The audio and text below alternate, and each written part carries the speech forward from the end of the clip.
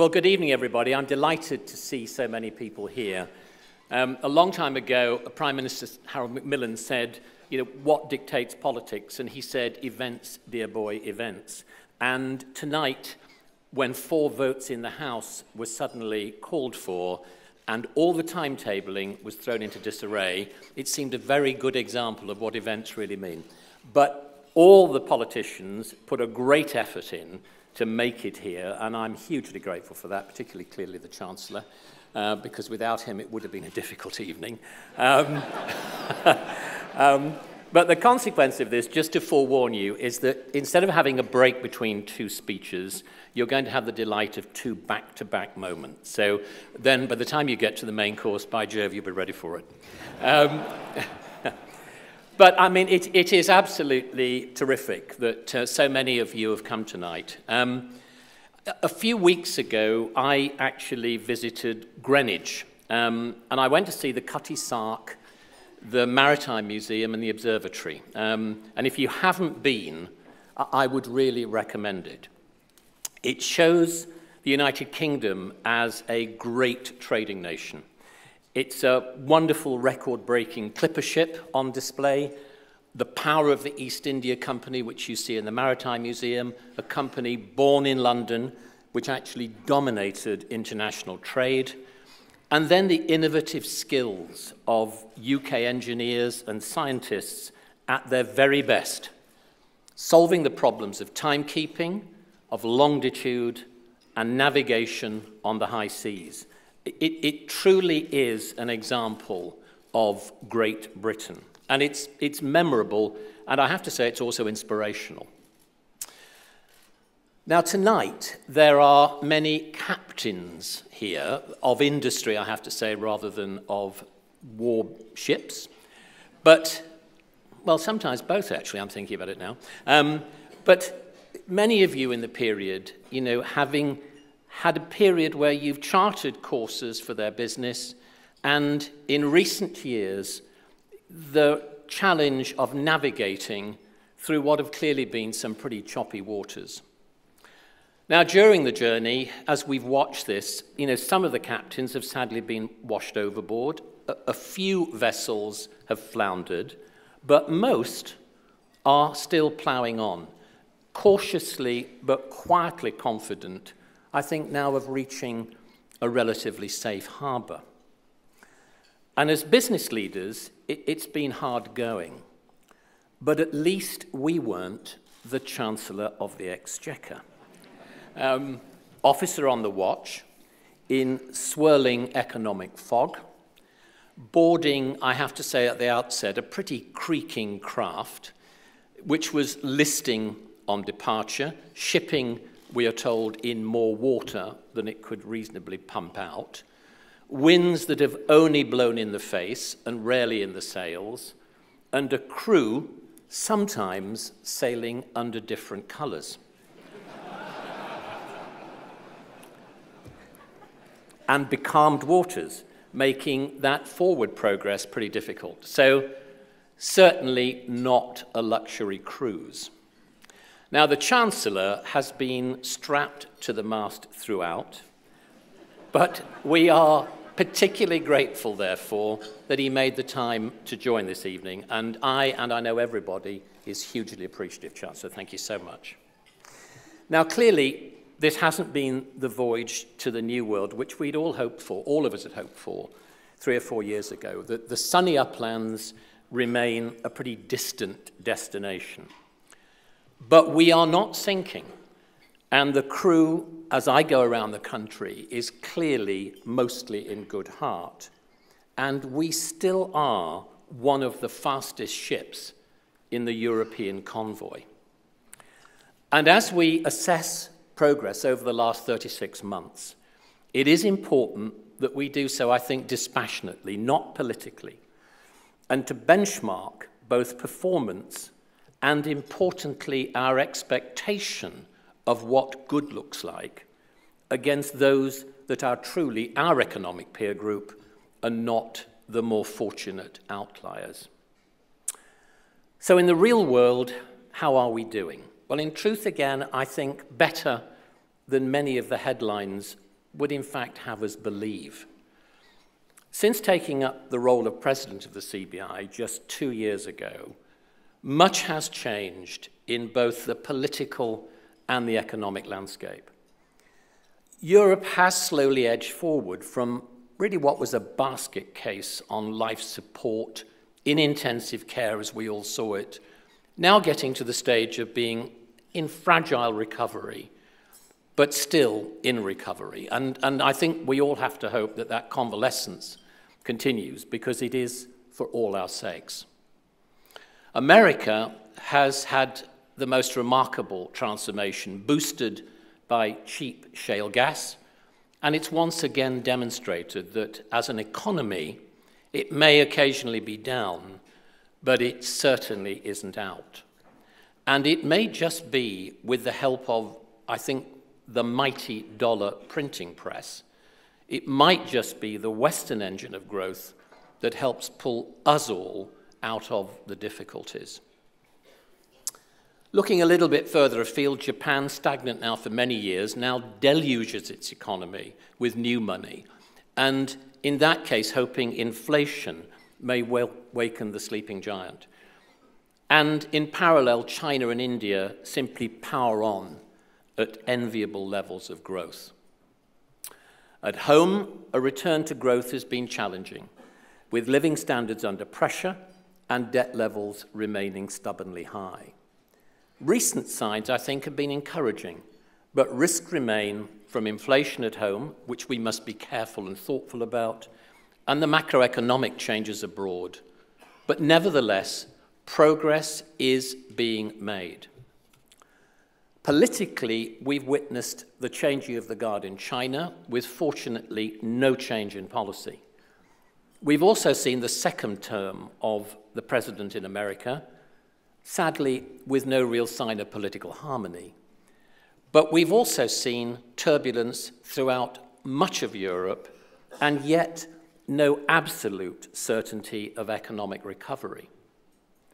At home, the government has obviously battled in the face of adversity, and the opposition has morphed from what was seeming originally to be disarray to a more confident and a more credible alternative.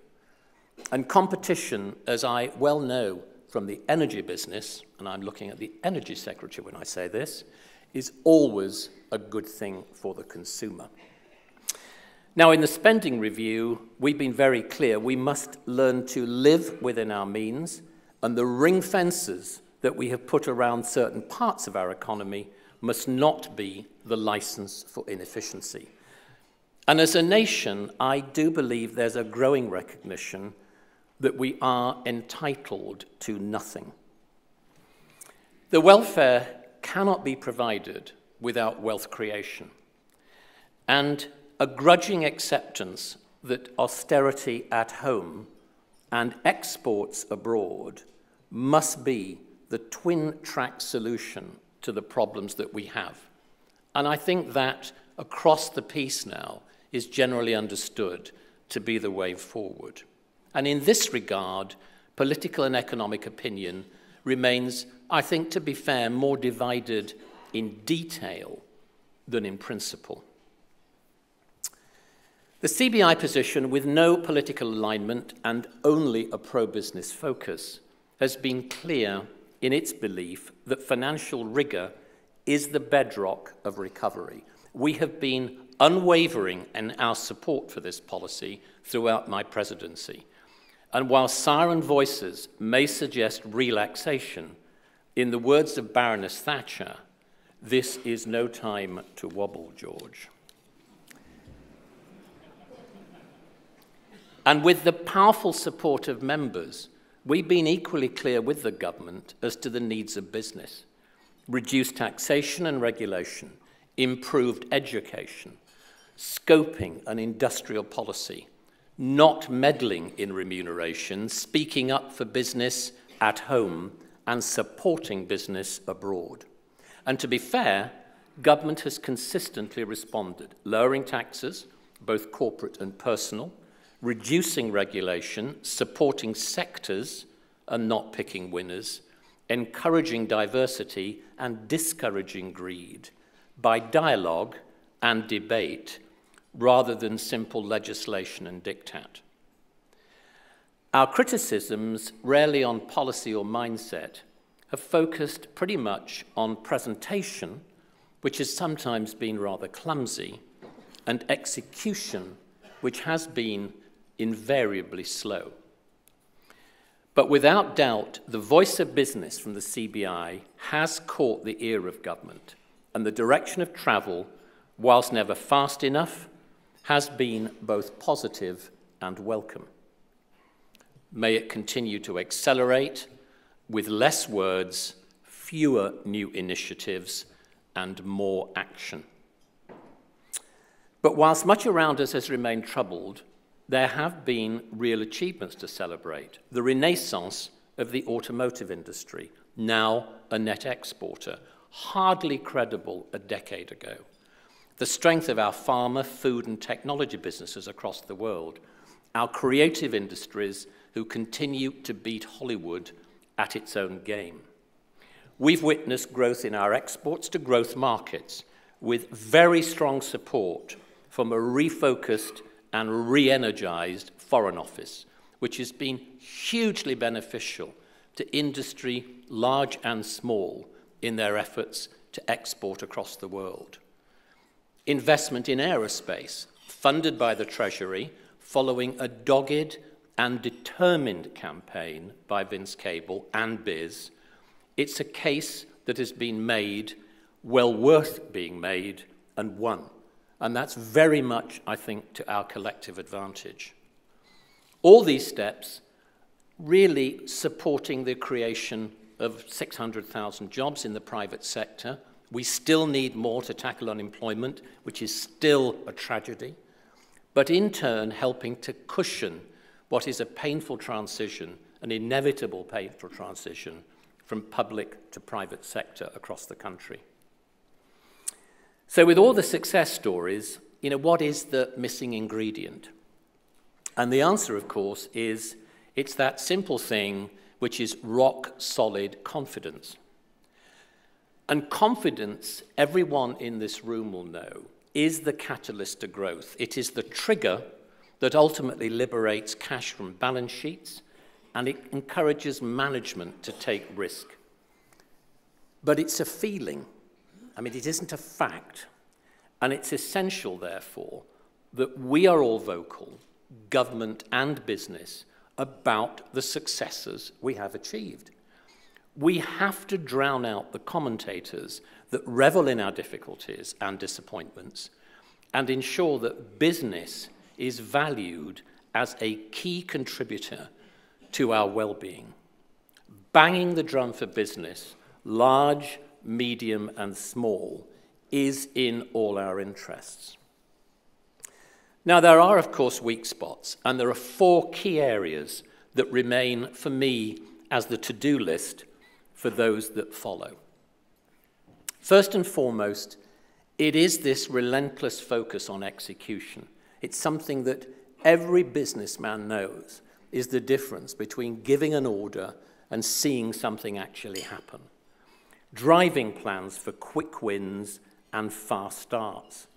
Dropping departmental barriers that frustrate delivery and neutralizing rivalries. And at the same time, helping to refresh a Whitehall culture from playing safe to making it happen. And that's in energy, in defense, in transport. It's part of re-energizing business, government, and the civil service working in the same direction with the same energy and drive. Second, greater focus on construction and infrastructure, attracting private funding, rephasing expenditure to front-load activity, building social housing, creating jobs, and generating activity. Now, funding for lending has undoubtedly helped. It was a good idea, and it's trickling through the economy. But ranking our priorities, driving progress, shovels in the ground, as John would say, not words on the page. This is the way forward. My third point is really continuing an existing theme. It is driving the export agenda, opening aviation capacity, loosening visa controls sensibly and thoughtfully, with continued sales support at the top level, which I have to say we have had, but continuing that, greater directional guidance at the entry level for businesses that are just finding their way, and financial encouragement to do this at all levels. Nurturing old relationships, rebuilding the transatlantic links, expanding in new territories, business and government working together to export in the nation's interest. The escape route from our current dilemma, which must remain our priority. And finally, visible engagement with Europe, building alliances with common cause, identifying changes for the benefit of all, arguing the case from the core, not the fringe, business and politicians having the courage to challenge the conditions, but the belief to champion the cause. We have clarity on process. We still have uncertainty on outcome. The fences have been erected, and it is our responsibility to work and articulate the case as to how we jump those fences and overcome the hurdle. Now, these issues, I think, mark the crossroads of our future, a role which I see as linked to an improved Europe through a domestic infrastructure, road, rail, air, and of course the ports, efficiently connecting us to a wider global marketplace. And in the doing of that, our expectations of growth must be grounded in the realism of our neighborhood economics. But our ambitions must be driven by the opportunities that clearly exist beyond. And to return to where I started in Greenwich, we must become again what we once were, a trading nation with a glorious track record, with the skills and determination to build a prosperous future in the UK, in Europe, and indeed across the world. Now, my time as president of the CBI has taught me much. It's shown to me the resilience of companies. I think, very encouragingly, the sheer enthusiasm and determination of business leaders. I've also seen the value of collective endeavour and the benefits of constructive engagement with government and opposition. And not for the first time, I've been reminded that the person in the chair is actually only as good as the executive team in the office. And I've been particularly fortunate to work with John and the leadership group throughout my time, and I thank them all for that. As I draw to the end of my period, I have to say it has been an absolute privilege to serve, and it's been a pleasure for me to work with so many of you over the last 2 years. And I thank you for all the support you have given me. And finally, I wish my successor, Sir Mike Rake, John, and the team every good wish for the future. I also wish the economy to gather a little wind in its sails, and for you all, the members, a return to well-earned and well-deserved prosperity. Thank you so much.